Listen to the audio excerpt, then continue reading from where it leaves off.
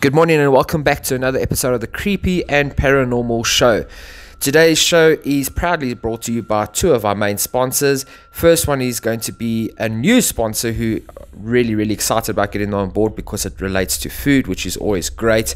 So I will be introducing them a little bit later in the show. But just to say that today's show is going to be an awesome one because the weather has played the part. It's nice and overcast. We've had a bit of rain this morning, so it definitely sets the tone for today's show.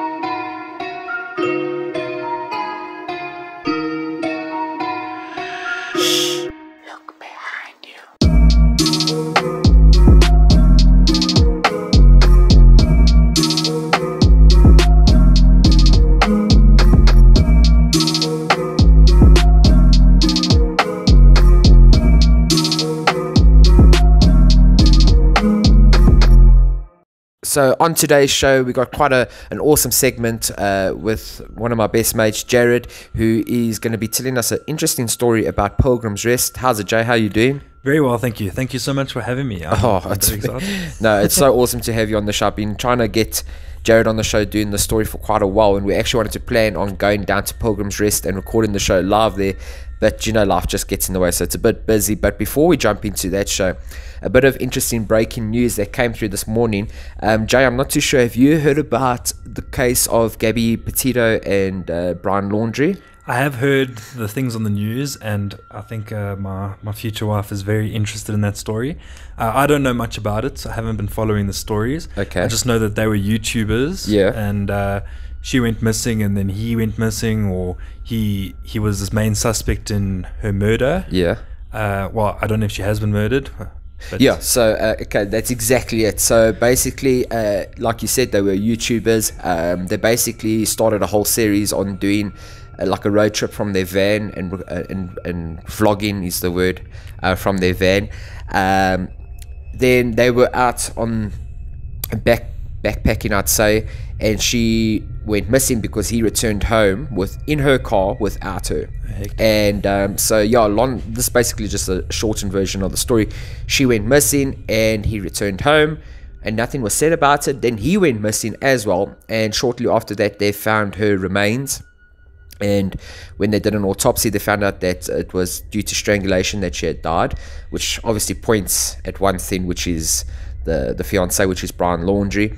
And this, I think it's been for the last 3 weeks, he's been missing and everyone's been looking. His family haven't cooperated at all.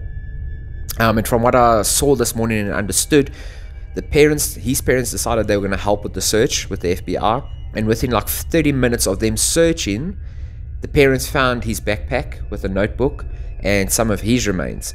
And they later determined that from dental records it was his body. So he was found dead now as well. The main thing is pointing to he committed suicide. So I'm assuming his body was out there for quite a while. We always look, my mom in particular, she was nuts about this story. I've been following it every day trying to see if they found him yet. But it seems like now he is found dead, and you can never assume when it comes to a case like this, but it's safe to say that he did strangle and kill her and then went on to take his life. The main thing for me is that his parents obviously knew all this time, and I understand as parents you want to protect your child, but you must also understand her parents, what they were going through, not knowing what happened to their daughter. So yeah, it's quite a wild case coming out now that just broke this morning as well. So it just shows you that, like, you know, you never know with people. I mean, they were happily in love, well, so it seemed. But obviously, once this happened, a lot of her friends came out and started talking about his dodgy attitude and things like that. And there were signs that could have all of this happened. So, yeah, it's rather worrying. But the main thing is that he's been found now. So, yeah, we're going to be moving on to the main topic of the show. But before we do, let's take a break for our next sponsor. Now, if there's one thing that I love more than doing creepy and paranormal videos, it is eating pizza. But not just any pizza.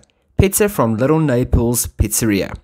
Their menu offers a great selection of pizza, calzone, tremazzinis, as well as pastas, and they also offer burgers, chips, and buffalo wings, which is something really great to add on the side of your pizza. They prepare their food using only the highest and quality fresh ingredients, so you can be sure that you will taste freshness with every bite. Now, Little Naples Pizzeria is based here in Impala Park, just down the way. I think it's number 24 Freeland Road.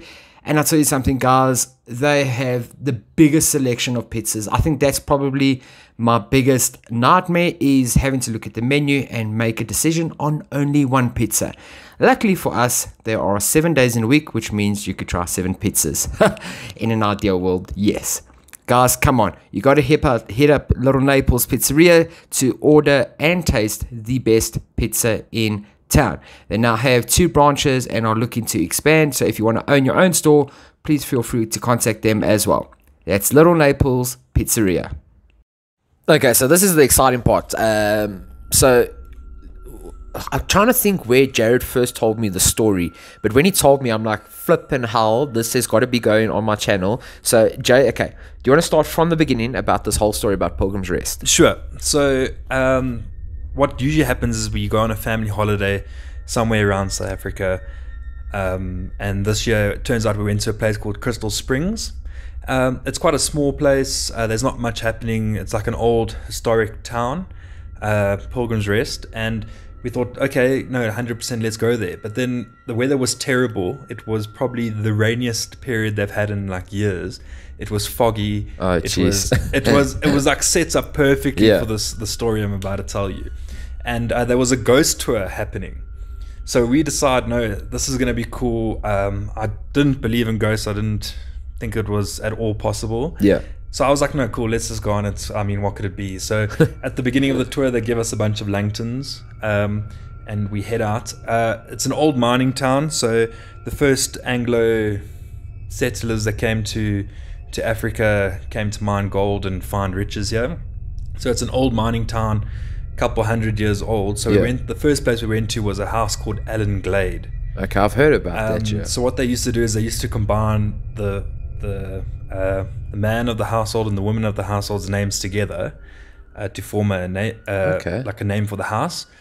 So it was Allen Glade Manor, and what it is I think his name was Alan something and her name was Gladys something. Sorry, I've got to interrupt quickly. We're sitting here busy recording, and as we're recording, Jarryd points outside his window and a freaking black cat has just walked across. So for people that are superstitious, a black cat path crossing your path is not very good luck. That's a very raggedy looking one. Yeah, too. That's pretty fucked up that just happened. Anyways, back to Pilgrims fucking Rest. That was weird and it's gone. I don't know where it's gone. So you may have heard me stutter there for like a second because I like looked and I stopped and I was like, that is a cat. Jeez. But yeah, so we went around this whole house, like old school mining house, like it still has like tin roofs, massive property, big story. I wasn't really freaked out by that. It was like like a normal ghost tour. It's like dark. We've only been given lanterns, so there's not a lot of light. It is spooky. It's foggy outside. They told us a couple ghost stories there, but nothing really like grabbed me or scared me. It was very interesting, and I would recommend it. So I'm not going to tell the whole story because I think it takes away from the experience. But then afterwards, the second part of the golf tour, the ghost tour, is that we hop back into this bus and we ride up this hill. But I mean, like, this bus is fully loaded. There must be about 15 of us or so. It's foggy, it's raining. The car is barely moving quickly at all. And the whole ride there, they're telling us like stories and different things here, and it was blowing my mind. A little bit about Pilgrims Rest is that the reason it's called Pilgrims Rest is that back in these days when there was mining, there was a man unidentified man, like a proper John Doe kind of situation, and he stole, and he ended up being killed. And I think back then it was very much an Anglican community, being very much English, and in order for someone to go to heaven, they need to be buried in such a way that they facing east facing west or west something facing, like that. Yeah. So it goes up with the rising sun and then goes down with the setting sun, and they believe that because he died, he didn't face his punishment for stealing. So what they did is they set his grave north-south or south-north. Okay. So if you go to the cemetery, all the graves are pointing the same direction except for his one. And his one's the only one that's got like a little cross and it has no name, and it just says like Pilgrims Rest and the date. Wow. And no one knows anything about him, where he came from, who he was. Jeez, that's heavy. So that was the main spooky story, and I thought that was going to be the story of the evening. Correct, yeah. So we go through to the ghost tour, and it's very like eerie, it's spooky. There's like cows feeding on the grass and whatnot in there, and it's dark, eh? So like, what time more or less was this? Oh gosh, this was late in the evening. I think the whole tour started at 7 p.m.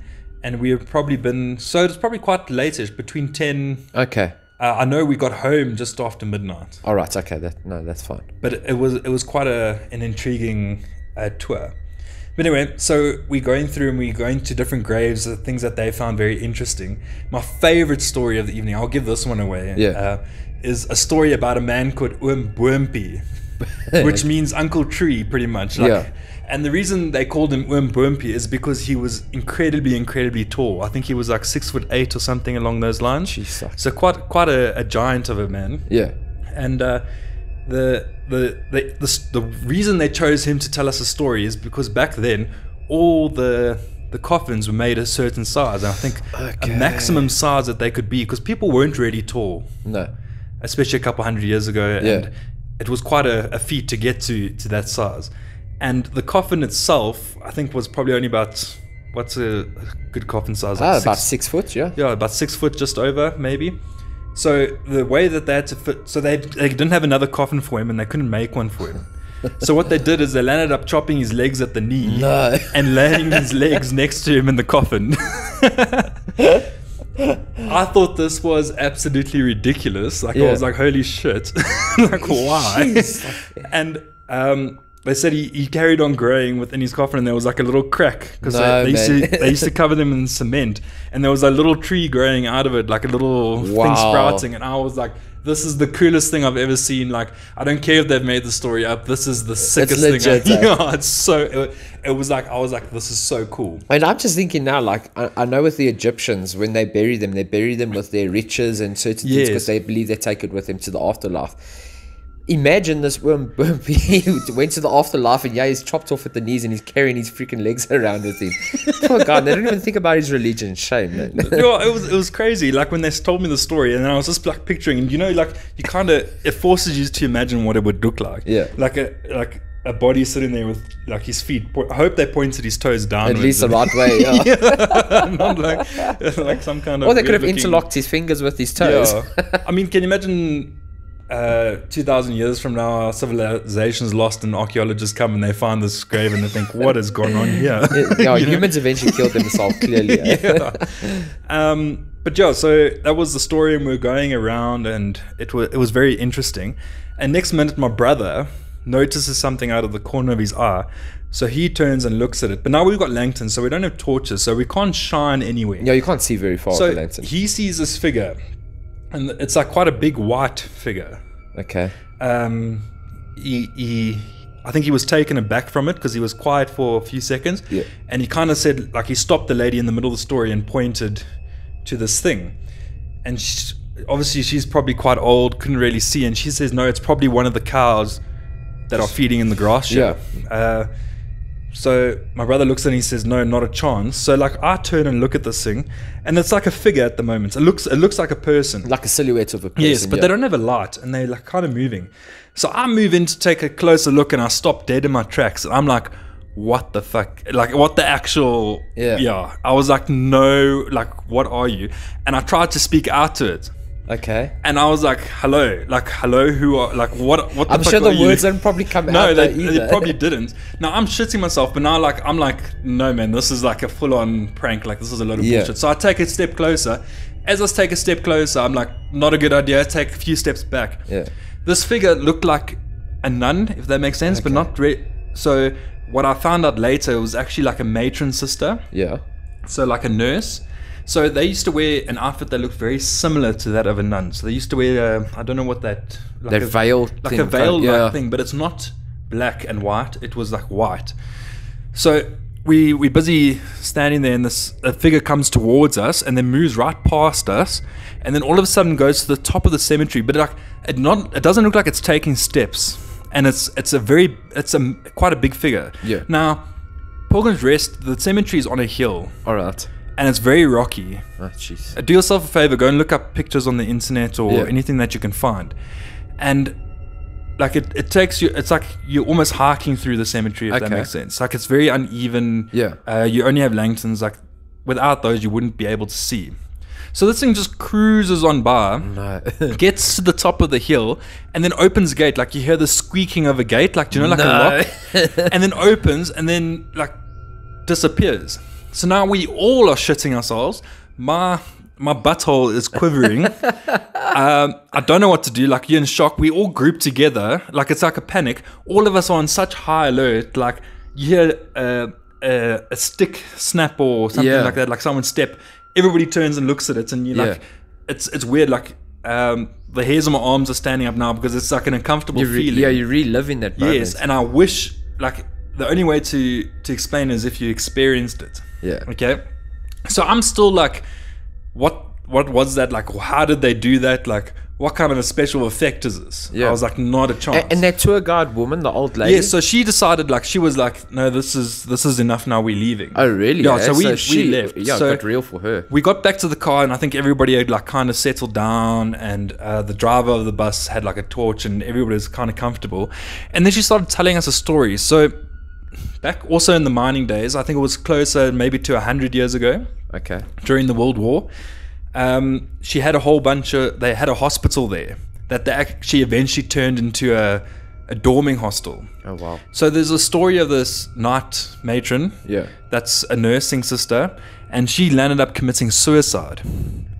And the story goes that she can't pass on because in Anglican beliefs, if you commit suicide, you cannot pass on to heaven. Yeah, your spirit won't move Yes, on. Yeah. and they believe that her soul is moving around here, trying to move forward, and she wanders around looking for her kids because she had 2 children. So every time someone comes into the cemetery or where she is believed to have died and passed away, she comes and sees if any of the people there are her children. That is freaking crazy. Yeah, and she can't pass on. So anyway, I was like, this is absolutely mental, but I'm still in my head thinking they've done some kind of CGI holographic crap because like I've never ever seen anything like that, and I've never seen anything like that again. Yeah. So I was like, no, this is like this was crazy. When we got back to the house, I left something in the car And it stayed there. and it was dark, and then I was like, no, I need to go and get it. And I mean, it was like being like 6 years old. Now I was probably in my late teens then. Yeah. I was probably like 16, 18, somewhere around there. Okay.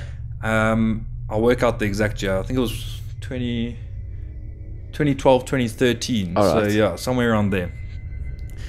Yeah, I'm still a young gun. But anyway, so I go to the car, and now it's like dark, it's still misty, and I like bolted it back because I was so shit scared. Like, I don't know what it was. Like, the experience itself, like subconscious, like on that surface, I was like, no, I'm cool. But on the inside, I was dying. But anyway, the next day comes around, and we're like, no, we're going to go back to the cemetery, see what it looks like in the daylight. Yeah. So we went down for lunch in the town. We did like a gold panning. Okay, where thing. you're going, yeah. I was just like experiencing the history of the town. So we go back to the cemetery, and I'm like, I'm going to catch these guys out. Like, I'm going to see how they did How this. they planned this year. I shit you not, where this thing was walking, it was just rocks No. and stones, and it's impossible to walk across there smoothly. The way this Like this it was figure, hovering, yeah. this figure glided over those stones, and in the dark it was almost impossible to see because we had the lanterns. But we carried on, and then remember I told you about that gate, that squeaky gate. I looked at the top of the hill to see where this gate was, and I saw absolutely nothing. There was no gate. There was no fence.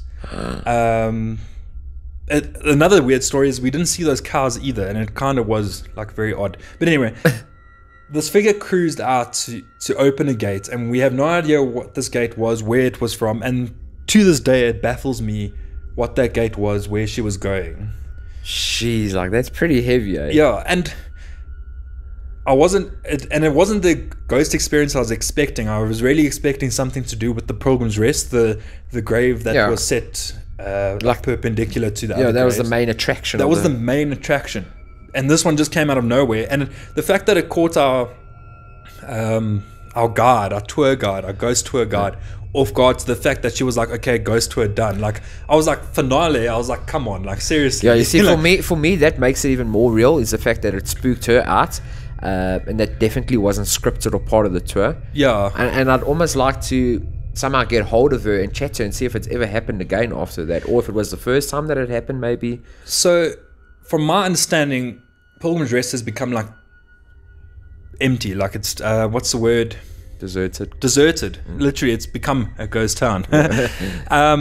So I would love to go back there, and I definitely think, even though we're not recording this live there, this is a trip that you and we have to do. Yeah, we're going to add this to our bucket list. We have to do it. Even if we don't go on the same tour, we go there ourselves at night to experience this whole thing. I think that would even be better, is going there just without the tour, And apparently that the hospital that I'm talking about became a boarding house for a girls' high school. Okay. And now that girls' high school doesn't exist anymore, but they still use it as a backpackers. And I would love to go and stay there for a night. Oh, man. Like stay in an old that's got to be hospital we have to do it.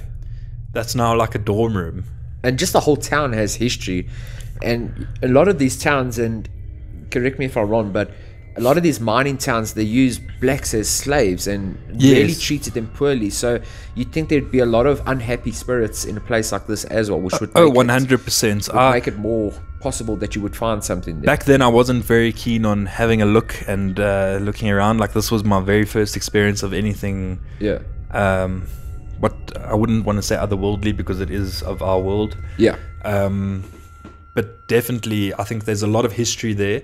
Like even at that house, there was like a maid's quarters, if that makes sense. Okay. And back then, it wasn't a maid's quarters; they were slaves' quarters. Oh, jeez. Do you know what I mean? Yeah. The house Esandaii was beautiful in every sense of the word. Like, but it was so old school. There were still lions' heads from lions that they hunted. Like maybe within 5 kilometers of their house, That's crazy. There's old river pans. There was okay. I'll tell you a little bit more about Esandaii while we were there. Yeah. So they also told us like all these spooky stories. I know I didn't want to go too in depth, but now I'm like, you in it. Do you know now. what? Like Go it's for it, really eh? cool. Like it's like a really cool memory of mine, and it's something that, it's always stuck with me. Yeah. You know what I mean? So we would go to this house, massive mining house, double-story house.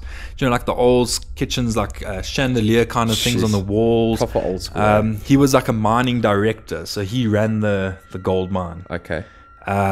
So he was like a head honcho of the time. They had really nice gardens and whatnot. So what happened is so we went into the garden, okay, and I saw a tombstone there, like a cross. And I was like, that's very weird, and it's very small. So we're going to have a look and whatnot. And we're looking at this, and she said, no, this is where they buried their dog. And their dog had drowned, trying to save their daughter in the river at the bottom. So they carried on, and the story goes that this little girl drowned in the river years before they moved in there. And this girl went down there with a dog because this little girl had come and she was playing with her the whole day, and they were chatting and whatnot. And next minute, all 3 of them had disappeared. Jeez. So that was the dog, the daughter, and this little girl that they had found at the river. So they went down looking for her, and they found her floating in the water with the dog. Oh no. And they managed. She was okay. It was like what would you call it? Like a dry drowning situation where she didn't actually get water, but the dog was gone. Oh no. So I don't know what's worse for me because I love dogs. I know. the dog had died. So obviously drowned and whatnot. And when she came together and everything, she told them the story about this little girl that came and collected her and said, no, let's go down to the river. And she said that she couldn't really remember much, but that we must go and play in the water. And they were saying it was this girl trying to drown her. I don't know how true that was. It was a very spooky story, but at the same time, like even talking about it now, it doesn't like grip me. Yeah. I think it was just like there was a dog that was buried there. That was the main thing. Yeah, and but it was very interesting. And they used to say like on previous ghost tours, like people could hear change, like, do you know, like that sound of coins in a pocket? Yeah. And apparently the owner of the house, the man of the house, is Alan Mann, used to like flick change in his pocket, like okay, like rattle it around, rattle around. And so I listened for that the whole ghost tour. I didn't hear anything like that, but it was just like, this is where he used to do that. And he's like, you can still smell his cigars and like the weird things in the house. So it's very spooky at night. Yeah. But in that sense, I didn't experience anything out of the ordinary. Yeah.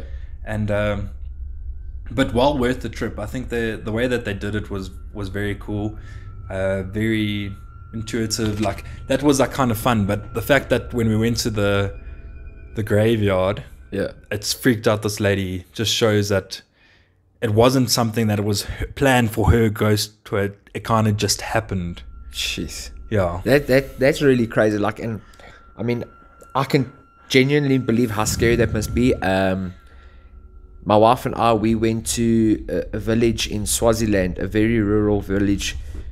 I'm guessing maybe it's just about 9-10 years ago.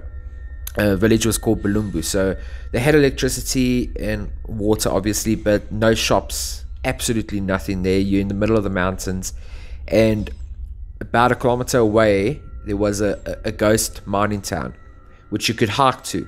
So our host at the time was a friend of ours from the church, so the three of us decided we're going to go hike out there in the day, which we did. And it was quite a strenuous hike. You couldn't just go and walk across there. There was like a section of water you had to cross over mine sand. We actually had to improvise and use planks to cross this water, otherwise we wouldn't have made it across. And we walked into this like ghost town, which was very eerie. I mean, it was in the middle of the day. It had its own school and everything. The textbooks were all left there untouched. It is literally like people up and left at the click of a finger. And I just remember how hot it was that day and how quiet it was. All you could hear was like wind rustling through the grass and that. And at the same time, you used to hear doors just closing back and forward and banging, and that's in this place. And I mean, there was just the three of us, plenty of cows walking around, very, very spooky. And that is in the daytime. And when we got back to the village and that, we were chatting a bit more. And then our host actually told us that there was leopard spotted in that area not so long ago. Africa. Yeah, and I was like, how could you let us go there with no weapons, no communication, no one knows where we are, we've got no cell service, nothing, and there could be freaking leopard walking around there. But the point of the story is that was in the daytime, and I don't get scared often, but I felt very eerie, like always someone was watching you there, and it was just the whole situation of how they left that place unabandoned so quickly. Abandoned, sorry, not unabandoned. So I can only imagine what Pilgrims Rest at night must seem like. I think we have to. We have to. And I think there's another spot that we need to go. So my family, when they moved out here, we bought a farm. All right. And we've got a little guest house called Leilaka. But the actual original Leilaka means nice, lazy, if that makes sense. Lazy, nice. If you directly translate it. If you directly translate it, which doesn't work out, lazy, nice. But anyway, so it's on the side of a mountain, and it's on the way to Pilgrims Rest. And we have like a road, and there's a river going through the property at the bottom of the mountain as well. But the old farmhouse, which was probably lost, the last person that had lived there was probably in the late, I don't know, 1800s maybe. Okay. I'm not 1800s. Jeez. Yeah, 1800s. Yeah. Which was quite a long time ago. And there's old bricks and stuff like that. And my mom has a lot of stories about that. So my mom's actually coming back here from the UK. Maybe we must get her on to tell us stories of when she was a young girl. Because she even stopped me from going to that house. Oh, wow. So there must be a lot of spooky stories. Wow. And I was just thinking about this. I feel like my mom would be able to tell you a couple very cool stories. But I mean like an old farmhouse, like where the bricks like a half a meter thick, and you know what I mean, like solid. Like yeah. And I remember sneaking up there a couple times, and I remember reading a name. I can't recall what the name was, but on the wall as well. And it drew me in, if that makes sense. Yeah. But I don't know much about it. So as much as I wanted to come on your show. I want to learn more about this At myself. the same time, I think it'll be best if you don't talk to her before we do it, because then I'd like to see your reaction live. Yes, as well. yeah, definitely. Especially that name. Now that intrigues me. What that name was, who that person was. Yeah, if it was part of our family, if it was before that. Yeah. Yeah, so my family, my mom's mom is Dutch. Okay. And it was her family that bought that farm, that area. Yeah. Okay. Jeez, yeah, we have to get your mom on the show. She's currently in the UK, so when she comes back for Mr. Jarryd's wedding over here, we definitely have to do a show on that. Yeah, I don't know if there's anything else you want to add. Do you know what? I would love if someone could ask questions, because I feel like I can answer a lot more. It was a very few years ago, and do you know what? I would love if my brother could also be here, because he was the one that spotted this figure initially. Yeah. But definitely, if you guys have any questions, send them through to Shane over here, and he'll pass it on to me, and I'll be more than willing to answer anything. There might be a few details that I've missed out, but I just wish you could experience it for yourself. Yeah. It changed my whole mind on ghosts. I never once believed in ghosts until this very night. Yeah. And to this day, I still ask myself questions about what I saw, how I saw it, how could that have been. And I mean, this was 2012, so it wasn't like a very modern thing. It was in the middle of a mining town. Yeah. It was a ghost tour conducted by ladies that are in their like 70s. I tried to look them up on the internet, never saw them again. Oh wow. Yeah, so I definitely want to go to that Crystal Springs Mountain Resort again sometime, because it was run through them, and find out maybe from them more details. And if we are, even if it's not the same people, if we could still, if there was something available there, because there definitely is. That place is beyond spooky, and I think the night also fed into it being so foggy and airy. Yeah. And I mean, it's sappy plantation, so it means that it's man-made forest they use for cutting down to make paper. Yeah. So when you're driving through that night, it's woodlands. Wow. It's eerie. It's couldn't like full of hills. it any better. It's like the inside of a horror movie. That's what it felt like. So you're on edge already because of the area that you are in. It's wild. It's beautiful. It's something that you have to experience for yourself. Well, guys, Jay just hit the nail on the head there. I think we need to go and do a live show there with video. So for those that don't know, Jarryd does photography and videography as well. I will link his business, his Facebook page, etc., and all his details there. But what I'm trying to get at is we will like to do a show where we go down. Jarryd's going to film everything. We're going to maybe possibly go into the town during the day, chat to some people, locals that have lived there for many years, see what their take is on the whole town and the ghost stories, because it's nice to get stories from locals, from people that don't actually profit from running a ghost tour per se, and maybe just see what their side of the story is, and we can video it. And I think that'll be a great show. Some 5th generation miners. Hey, that'll be proper. Eh? Maybe making some moonshine as well. Yeah, 100%. So if anyone out there wants to sponsor us or help us make this trip possible, please let us know, or possibly even join us. That'll be great to take one of the listeners down with us and doing a little show there. For our overseas listeners, you have to go and look at more information about this online. I will post pictures as well in the video, but if you're listening to this on Spotify, you won't see the pictures, so you're going to have to go to my YouTube channel and find out more information there. But yeah, if you guys have any stories of your own from Pilgrims Rest, that'll be also great to hear. Maybe they tie up to what Jarryd's seen and heard, and we can definitely take it from there. But Jay, thank you so much for reliving the story. I love hearing it. Every time you've told me, it like gets better and better. So thank you for your time today. I appreciate it. No, thank you so much for having me. I love recalling it as well. It's something that really fascinates me. And thank you so much for having me on the channel. Absolutely love it. There's some weird and spooky things out there, and I love that you go to your depths to uncover these things. Awesome stuff. Thanks, man. Jay, listeners, look after yourselves. Don't forget to like, subscribe, and share the hell out of this video. Take care, and don't forget to look under your beds tonight. Cheers.